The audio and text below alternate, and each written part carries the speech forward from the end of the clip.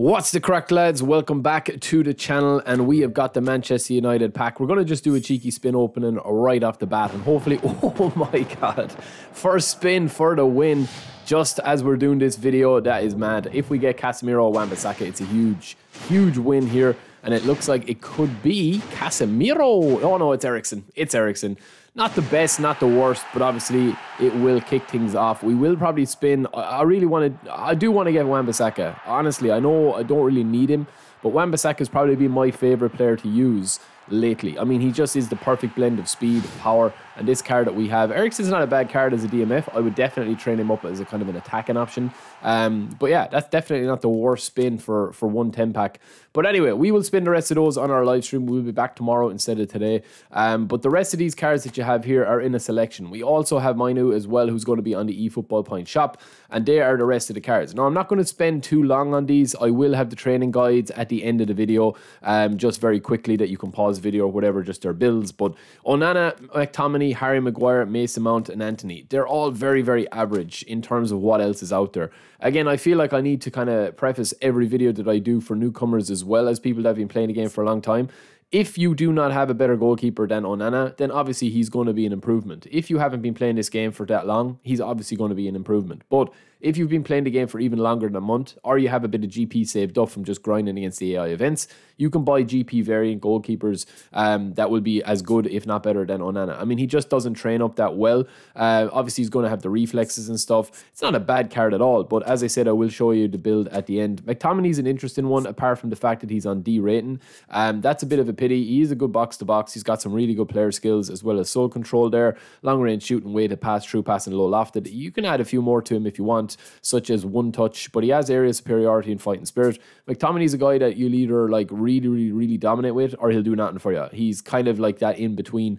Very nice aggression. Balance is very poor, but you're not going to be really running and gunning with this guy. You know, stamina, aggression, passing, and a bit of physicality. That's all you really need from this kind of defensive box-to-box. You also have the same with Maguire. Maguire is just literally too slow to even train up. Even if you put all his points in with those 29 levels, you're still going to have that inconsistent form. You're also going to have blocker and interception and area superiority, but you don't have acrobatic clearance. You don't have anything else for the passing apart from weighted pass. He doesn't have sliding tackle, so you'd have to give him a little bit. And with that pace, you can get these defensive stats with a player like this, with those, you know, speed stats as well. So yeah, he's probably one of the worst ones there. You also have Mason Mount. Mount is okay. He's on B rating this week. I mean, whole players, they're just a dime a dozen in this game. Excuse me.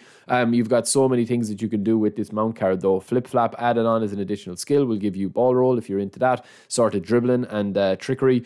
No look pass, low lofted, true passing. I mean, this card is probably a little bit overpowered, but the speed and acceleration and balance does tie this back as an attacking midfielder option. There's just way better options there, even if you're just buying standard cards like Pedri. Pedri is an absolute demon at the moment. We also have Amrabat and Martinez. So Martinez and Anthony are kind of two players that are just a little bit better than the other guys that we just mentioned. Anthony's speed is not that lightning here. He's on inconsistent form as well. He's missing a couple of player skills, but he does have scissors feint and flip flap. He doesn't have double touch. He doesn't have ball roll. He doesn't have he does have soul control and flip flap, but he doesn't have double touch, so you'll need that to get ball roll. Sorry.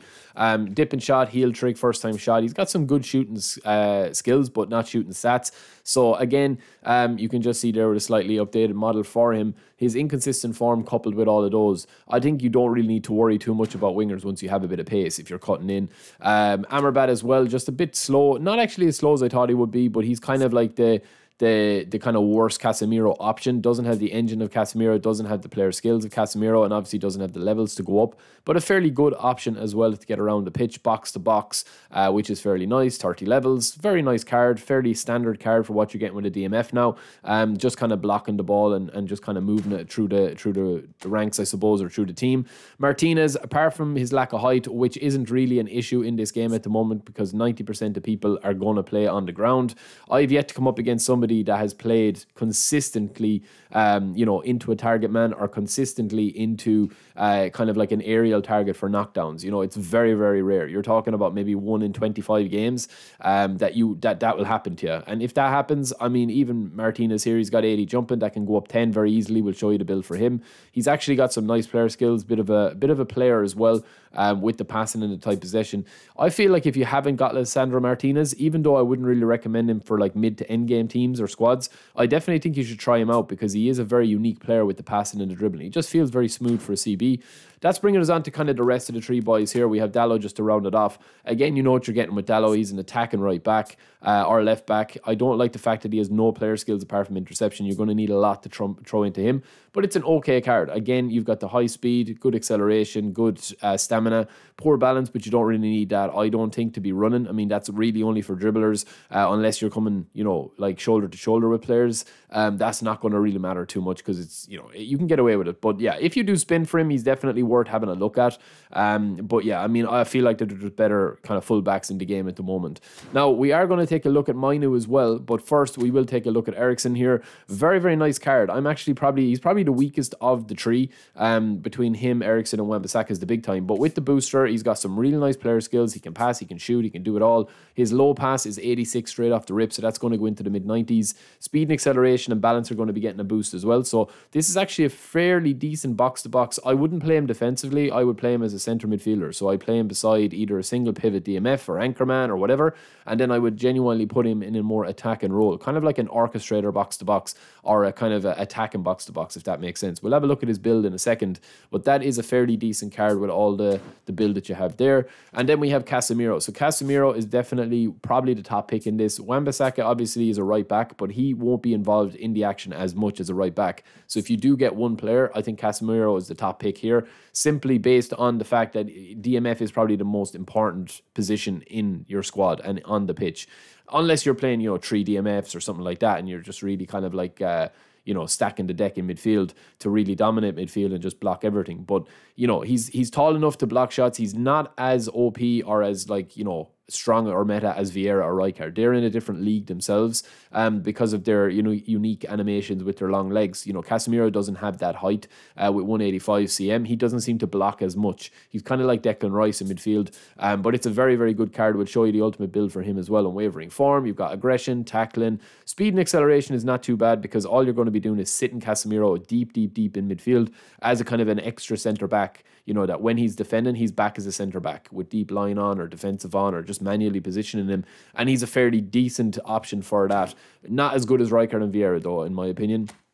And then last but not least, we have Wan-Bissaka. We will take a look at Mainu as well, who's available for free in the eFootball Point store. But Wan-Bissaka here is definitely an absolute demon. His booster is really, really nice with shutdown, defensive awareness, tackling, defensive engagement, and speed. I mean, you couldn't get a better right back than this guy, honestly. Double touch on him as well, interception, blocker, sliding, tackle, fighting spirit, man marking, and acrobatic clearance. He has everything apart from aerial superiority, which again, you don't really need aerial superiority now because most people play on the deck. They keep it on low, passing and ping pong around the place. But look at his level 1 stats. A lot of the time when I'm looking at a card, forgetting about the manager boost, I will do a video on that as to why I don't really take consideration for the manager boost and their actual own booster. I just look at the player at level 1 and see how many stats he has close to 80, and that is usually a good sign. And you can see here that Wan-Bissaka has got pretty much all his tackling, all his aggression and defensive engagement, as well as speed, acceleration, and stamina, all near the 80 mark. It's a phenomenal card.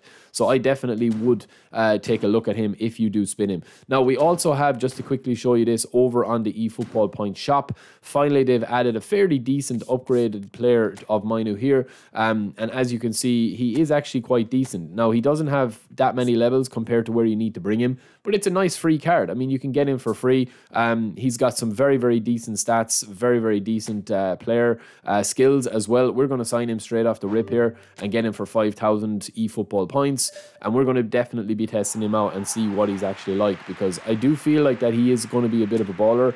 Usually when they add players like this, they give him a little bit of a buff. And I definitely think that he can be a beast. And we're going to show you the training guides for literally all of these players here now really quickly, and just let the video end out there. So you can pause the video on any of these builds that you see here. I mean, they're fairly self-explanatory. You've got Dallo there. You've got Lisandro Martinez with all his defensive stats, 12 into defending. You've got Amrabat, of course, as well, 12 into defending, and the rest kind of divvied up there. They're really like Anthony, dribbling, dexterity. You don't have any passing or shooting with Anthony, but you've got insane dribbling stats with all of those stats into the 90s, including balance and acceleration. As I said, Les, you can pause these at any stage here just to get the builds, because there's no point spending too much time on them. They are right there for you. And these are obviously going to get the boosters as well as these players. Now, Mainu here is very interesting. 90 tight possession, 94 balance, 90 acceleration, 81 low pass, 86 dribbling. It's a very, very strong card. It's not as strong as, you know, the likes of Pedri or any of those, but it definitely is a very good starting card for Mainu to have if you want to get him in your squad. I'll definitely play with him, and especially on the road to glory. There's Casemiro there as well. Phenomenal card. You're going to have all his defense stats into the 90s, and speed is going to be at 80 as well with the boosts. So it is going to be a very, very strong Casemiro card, I feel. And then also Eriksen, who we spun for there. Exceptional on the ball quality. Don't use him as a defensive. Don't be, you know, asking him to do that, but the rest of his stats are really good. And then Wan-Bissaka here at the end as well, who is down as a 95 right back. We'll go to 97 with the boost. So yeah, it's a very, very strong card, or 98. But yeah, look at all those defensive stats with 90 speed. This is the meta at the moment, and it has been for a while, is to have very versatile right backs or centre backs that have these defensive stats. So that is it for me, boys. I will be back later on, and we will talk to you then. Hope you enjoyed the video. Don't forget to subscribe.